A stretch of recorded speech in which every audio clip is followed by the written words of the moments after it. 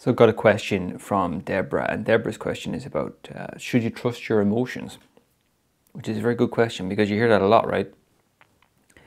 Trust your feelings, trust your emotions, trust your instincts.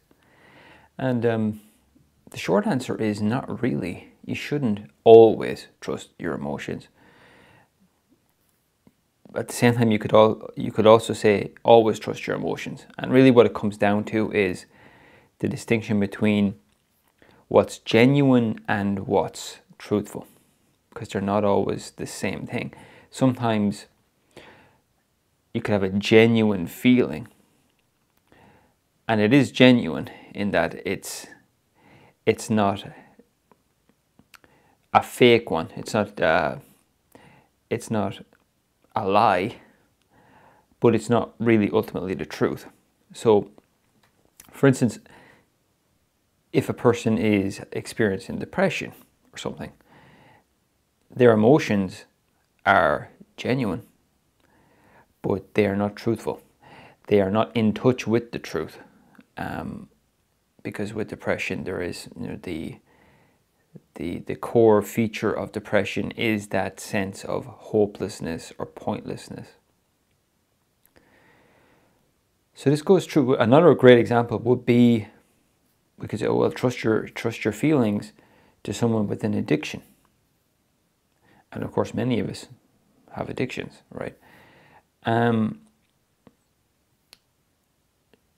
It's a genuine emotion. Maybe it could be an anger, it could be a huge sense or an urge, any of those bodily feelings that we have, which are genuine, but it is the addiction speaking, it's not reality speaking. The addiction will say you need to use that substance, you need to drink, you need to smoke, you need to do whatever.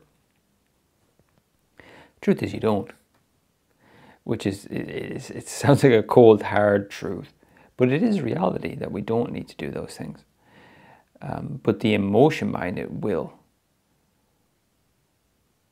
advocate for doing that, right? So does that mean we discard our emotions? No, it doesn't mean that at all. In fact, with an addiction, for instance, part of the way we learn to move past our addictions is to really start to feel into what are the feelings in the body. Certainly not to repress, deny, or suppress them, right? Because that never helps with an addiction. It's to actually maybe even kind of induce the feelings and bring them up, even though they're not always truthful. In fact, with an addiction, they're very, very rarely truthful. But that doesn't mean that you discard them or you ignore them. It's actually very, very helpful and powerful to be able to see, where am I emotionally? What is my addiction saying to me right now? What are the emotions around it saying? Because that's bringing awareness to it. And through that awareness, you're actually cultivating a sort of a healthy dissociation between yourself and that compulsive, controlling addiction. So emotions are incredibly important for us in life. We know, I've talked in the past on this channel about emotional numbness and things like this. And when we're numb emotionally, what tends to happen in our life is that we become a little bit stagnant. We stop developing as quickly as we once did, or as we should. And that's because we are cut off from our emotions. And these emotions, good, bad, are sort of pointing us towards something. They're actually, it's been said before, it's like a navigational system, right? In that when your emotions are functioning properly in a healthy way, they'll keep you away from what's not for you or what's dangerous for you, and they'll move you towards what it is that you genuinely want.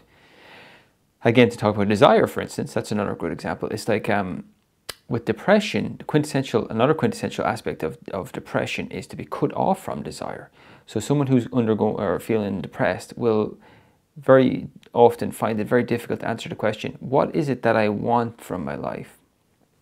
Cut off from that desire, that feeling in the body. So emotions are very, very important, but it's not as simple as always trusting your feelings. There has to be an inquiry into the ones that make us feel hopeless or negative, or feel like we're losing a sense of control. They are real experiences, they're genuine, but they're not truthful. I guess really what I'm saying here is, you can boil it all down to, and this is kind of what Byron Katie says. It's